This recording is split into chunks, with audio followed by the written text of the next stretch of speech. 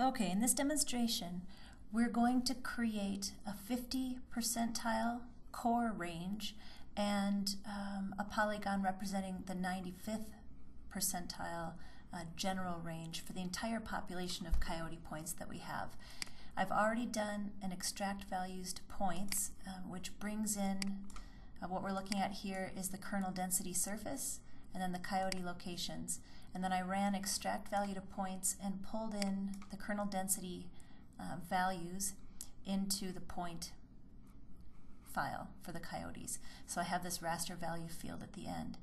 Now the way we're going to do this is a little bit manual. The geospatial modeling environments tool, what used to be Hoth's tool, I think is a bit slicker here, but we're going to do it in ARC, and so we're going to grunt through it a little bit.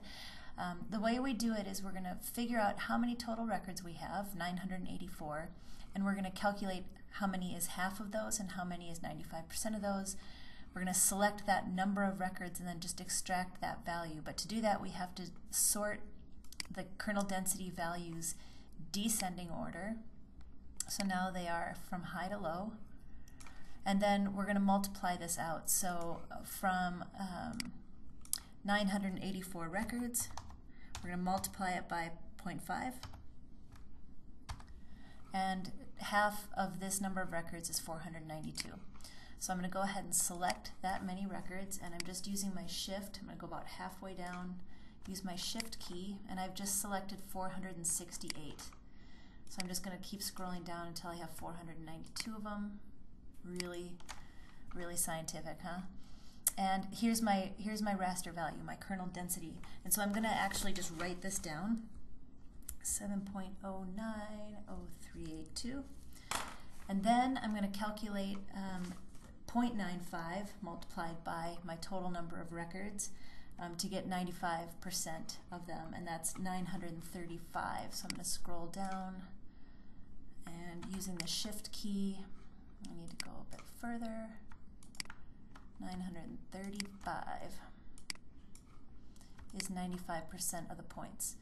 So 49, 48, 47, 46, 45, 44, 43, 42, 41, 40, 39, 38, 37, 36, 35. So here's my other value. This is my 95%. So this is the density value representing the 95%. So 0.553818. Okay. So now I can close this, and what we're going to do is use the reclassify tool, and we're going to reclassify the kernel density raster twice. I'm just going to clear this, turn it off. So I'm going to use the reclassify tool, and we're going to put in the kernel density surface, and we want to pull from the raster value, which I guess it's just, it's the of course it's the value field in the raster. Here I only want two classes, and I want the break value to be, we'll do the 50% first.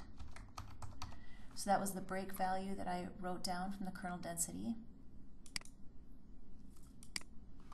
And I want the low values to be no data. They're just going to go away, and I'm going to call these 50 because it's our 50th percentile. And we'll stick this here, call it KDE 50, and run. Okay, so that ran successfully, and it's just now overlaid a new data set that's only the areas that are represented by the 50th percentile kernel density value and higher, and then we're just going to do it again and run it on the 95th percentile. So I'm going to put in the original kernel density, classify it in two classes, and this value is going to be the smaller one, 0.553818. And again, the lower ones are going to be no data, and the upper one we'll call 95. And I'll call this one KDE 95. Okay. Let that run pretty quick. So here are our two home ranges for the entire population. We've got our 95th percentile, this is our general home range, and then we've got our core home range in green. And that's it.